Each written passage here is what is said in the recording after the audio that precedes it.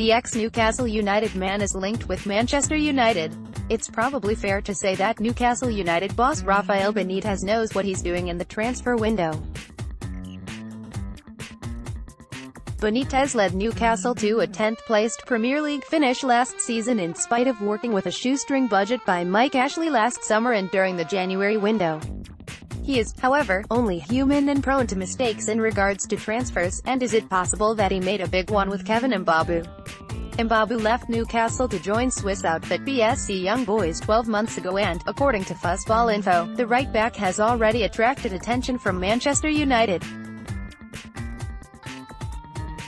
The 23-year-old, who did have a fair share of injuries during his 4-year spell on Tyneside, suggested via the Chronicle that he would have stayed with the Magpies if new opinions were different. It really wouldn't be a good look for the Spanish manager if Mbabu returns to the Premier League and impresses under Jose Mourinho at Old Trafford.